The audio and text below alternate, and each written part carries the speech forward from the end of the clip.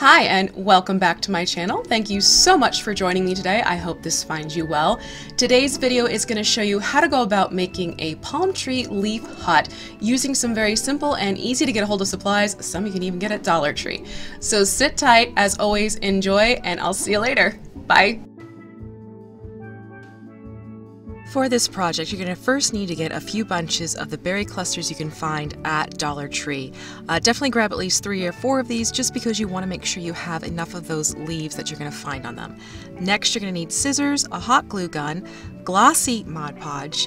You also want moss tone acrylic paint, double corrugated cardboard, water, and wooden stir sticks to get this project going.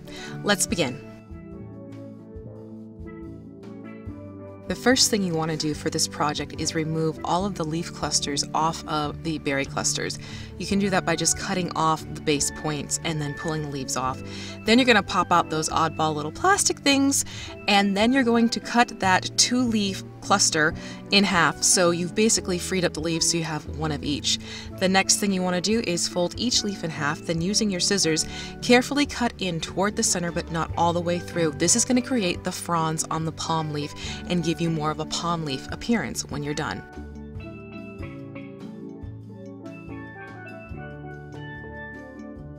To create the framework, the first thing you're going to want to have on hand is double corrugated cardboard, and I've cut this already to be 3 inches high. From there you can decide how long you want this tent hut to be. I went with 4 inches in this case. So you're going to cut your length, and from there what you want to do is actually peel the 2 layers of corrugated cardboard away from each other.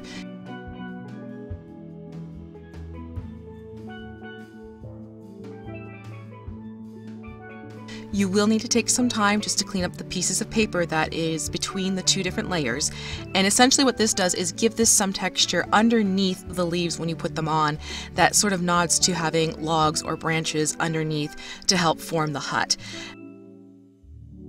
And when you have that all settled, what you then do is take a wooden coffee stir stick and you are going to hot glue that to all of the edges on your pieces of cardboard. This is going to give it some strength and keep that nice and firm as opposed to flopping over or rolling around on itself.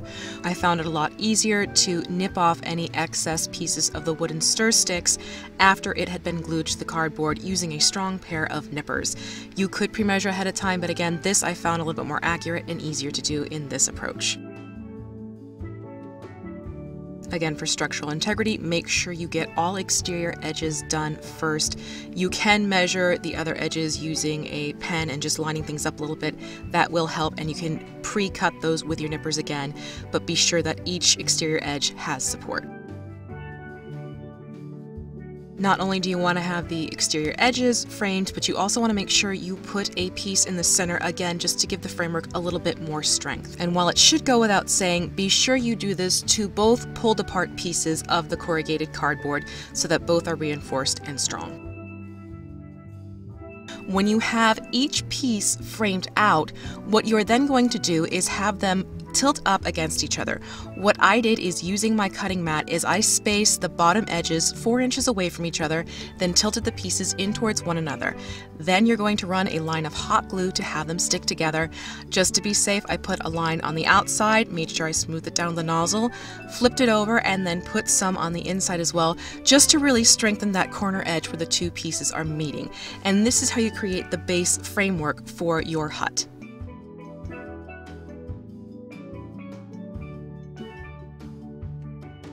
At this point, it's time to place the palm leaves on. So you're going to run a bead of glue along the edge of the very bottom, having that palm leaf hang about halfway off. Then you place another bead along the edge just about where the other leaf has ended. So you get a slight layering effect happening here. And you're going to march it across the edge of your hut. And again, make sure you keep those palm leaves hanging about halfway off of the edge. You don't want it to run entirely down, up and down. You want to have that drape at the bottom. And when you get over to the very edge of the other side, you will put one last leaf. And then what you're going to do is turn it over, and taking your scissors, you're going to trim off the corner pieces of the palms, and you actually want to save those corner pieces. So you want to try and keep this trim so it stays together. Once you trim off those little bit of corner pieces, you can then take your scissors and trim off any excess that was at the very bottom, so you get more of a straight edge there. Now as you move on to your next rows, you're going to run another bead along, but in between the two previous palm leaves, and you're going to tack it down. And in this case, you run almost the whole length of the palm leaf. You can make sure a little bit is left at the bottom so that the tips of the palms do have some motion, but you don't have to go from tip to stern the entire time. So just move it along, as you can see here, and this is how each of the layer works. And when you get up to your top last layer, for the one side when you first do it, what you're going to do is just trim off any excess leaves you have at the top edge. However, this is the finishing side, so what you're going to see is a different approach for finishing it. So when you get all of your palm leaves running across the top, as you see here, you want to make sure you get as good of a coverage as you can with these leaves. And as you get towards the end, as you can see here, you may have to go back and add a little bit of extra here and there. That will happen just because some of the leaves might be a little bit more curled than others, but it's okay to add a little extra if needed. Now, since this is the final side, what you're going to do is go back to those saved cut edges that you had from the first side, and you're going to put them at the top between the previous leaves, as you can see here. But as you do that, what you're going to do is start wrapping those leaves up and over the edge, curling them to the other side and securing them with hot glue. This is going to give you a finished top and sort of just finish off the piece for you so you don't have these random pieces just sticking straight up. Now you may find you're going to have to turn the piece around to the other side and just make sure you have everything that's a little bit bulkier and sticking up more tacked down so that the two sides flow seamlessly into each other. So this is how you add the palm leaves in a particular pattern onto the sides of the hut.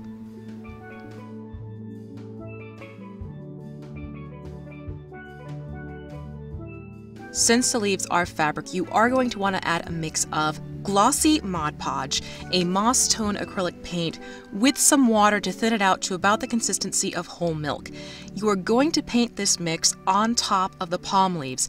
This is not only going to seal them to keep the leaves from fraying, it'll also keep the leaves from curling up and going in oddball directions as they have a little bit more time to relax. So this kind of makes sure that your leaves stay in the positions you have them placed in right now. And you want to cover every last bit of the hut with this mixture for the exterior area of your palm leaves. When it comes to the interior of this hut, because you really don't see inside of it, I didn't bother to paint the inside. You could if you wanted to. I'm going to leave that up to your artistic interpretation, but for now make sure you do get that exterior taken care of with this seal.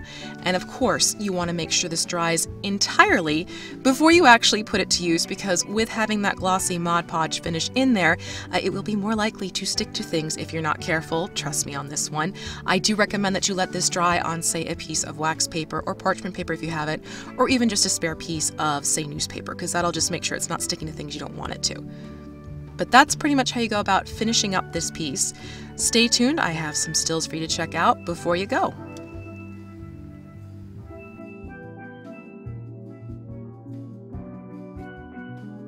And here you can see the end results of this piece. It is quick, it is easy to do, and it really does have a nice effect when it is on the table.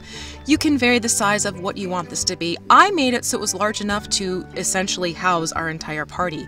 You can make this smaller, you can make it larger, you can make it higher, you can make it lower. There is some wiggle room with this, it's just adjusting your measurements. That's why I do recommend you get a few bunches of these berry bushes at Dollar Tree, because you don't want to run out of leaves when it comes down to it. And also here I've made sure to include our little Crafting Muse mini so you have a sense of scale.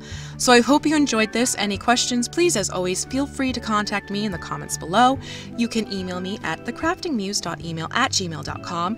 Don't forget to subscribe if you've liked this video, and hit that notification bell so you know when I've uploaded my most latest activity. You can also find me on Facebook at my Facebook group. The link will be in the description below, and you can also check me out over on Instagram. So I hope you've enjoyed this. Have a great day, take care, and I'll talk to you later. Bye.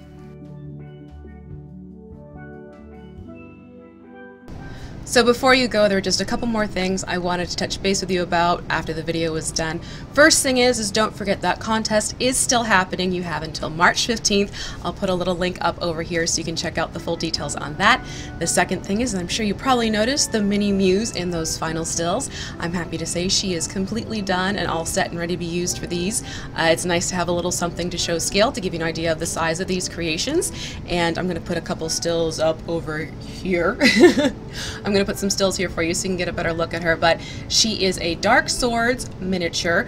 She is one of the Muses, and if you haven't discovered Dark Swords yet, you need to get over there because Dark Sword does a fantastic job with sculpts and really unique looking minis.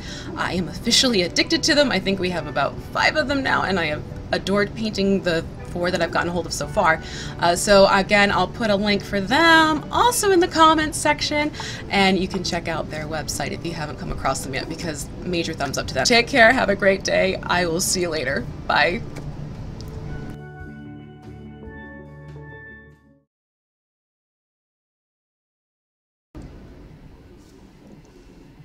The 3D printer is running right now, so any neons that you're hearing, it's that. Okay, echo. And the thumping above, kids have off of school today. All right, so there's gonna be some extra bonus sound effects coming in. Woo! It talks to me. Oh my gosh, why can't I get this done? This is me with medicine in my brain. And a headache. This video is going to go along with the lines of the whole ship theme that I have going on right now. A lot of it is due because of the campaign that we have.